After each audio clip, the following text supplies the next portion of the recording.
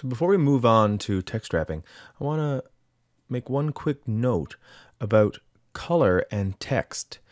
I wanted to wait until we had some interesting backgrounds to talk about this, so I did not include it earlier when we were talking about color and text in some of the previous videos. But this is the perfect opportunity to just add this in. If you go back to our earlier 2 pages that we were working on and look at the heading we have here, the title we have, Training with the Dragon, we're going to just shift it over a little bit just to get this transition to the red in between the first 2 words and these 2 words. And we're going to look at changing the color of text. We really haven't done that at all yet. This background could work with dark colored text, usually black, of course, but what if it was white, or you wanted to have something really eye-catching like red over here, for example? So we'll do both of those just to give you a sense of what they would look like. First of all, let's make the dragon, the words "the dragon," white. So highlight those words and remember, go back to the text tool, click within your text box to get the cursor in there and highlight whatever words you want to change the color of. If you were to just select the text box and then start playing with different colors, you'd be adding background color to a text box, which I really don't recommend in general. Putting color in the background of a text box is very restricting, at least as far as how I work. So we're going to change that back to none. And instead of having the text box selected, we're instead going to use the text tool and click in to select. Drag and select or highlight these 2 words, and then in the swatches, choose a different color. In this case, paper. Click to deselect, and you've got white text. Now you might say, oh, that's easy, obvious. But here's where it's worth mentioning. If you selected this text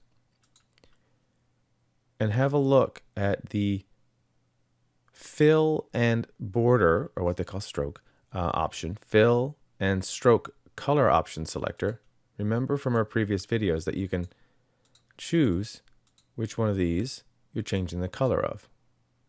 Now, in a box, a colored box, this makes total sense, because if you put a black border on it, and we'll just increase the stroke really quickly here.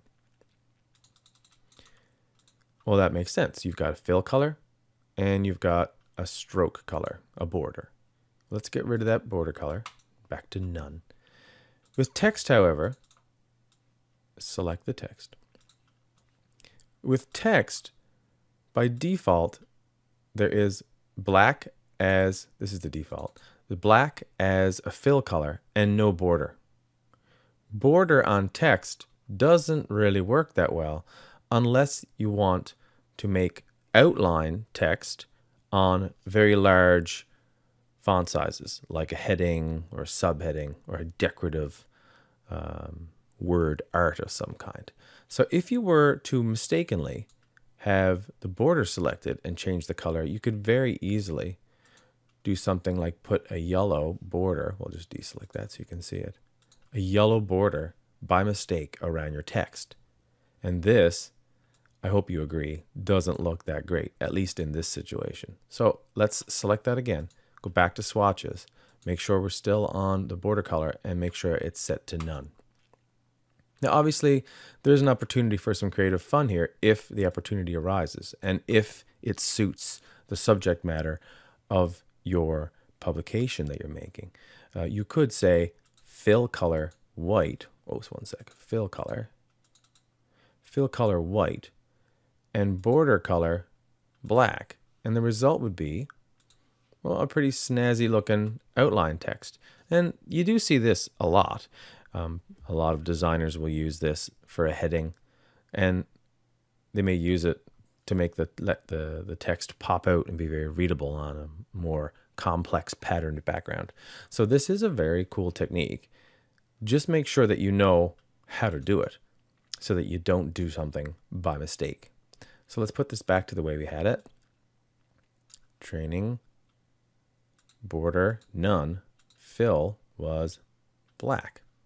And over here, you can keep this white if you like. I'll just switch mine back to black just for consistency. And there you have it. Working with text and color. Another example, before we finish up, would be to change the color of this. Oops, just undo that. If I just click in there and select all and change this, and remember, if I was to change this to a border color of black, it would look pretty unreadable and messy, as you can see. So make sure, as we've learned, not to have, just select all that.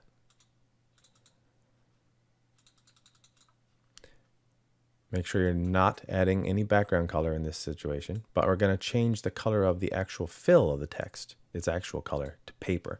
And the result is a white text on a darker background. This might not be dark enough to use this, but you can see how this could be very effective from a design perspective, creatively, on a dark background.